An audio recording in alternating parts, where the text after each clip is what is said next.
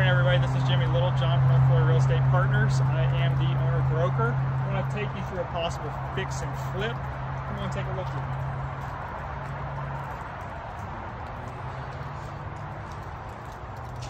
So one of the first things you're going to look at is what kind of structure is this. So on the outside, it looks like a house. On the inside, it looks like we have some type of add-on here.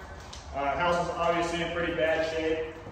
We come inside and we look at the flooring. We know that it's on some type of crawl space. We look at the walls and we see this sheathing here, which is actually a mobile home skirt.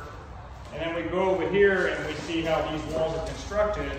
And they're it's all indicating that this was an old mobile home that had an add-on in front to make it look like a house. So the value is different because mobile homes are depreciable assets. So just take a look through here. This is the old kitchen. House needs a lot of work, obviously. Needs full electric, needs plumbing, needs a new air conditioner. Air conditioning's in this closet right here. Back door's open. The only thing on this house that's good is about a 30-year-old panel roof. Everything else needs to be replaced. The walls, the bedrooms.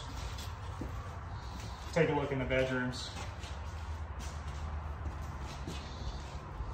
Now, they're asking $164,000 for this house. This house is not nearly worth that, but what the value is in this property is the land.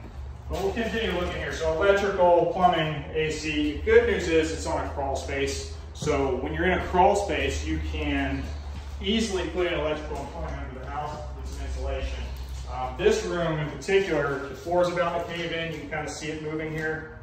This is the master bedroom and then bathroom as well. So it is 2 bathrooms. So there's a lot of potential. However, at the price that it's listed at, it's not worth it. So at this price, what I would do is I would probably bulldoze this place, especially since it's a mobile home with a shell.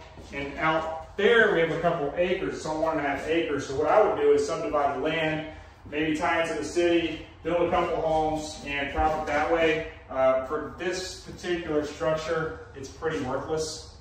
So it's not something I would pick up to flip. I would pick it up to bulldoze it.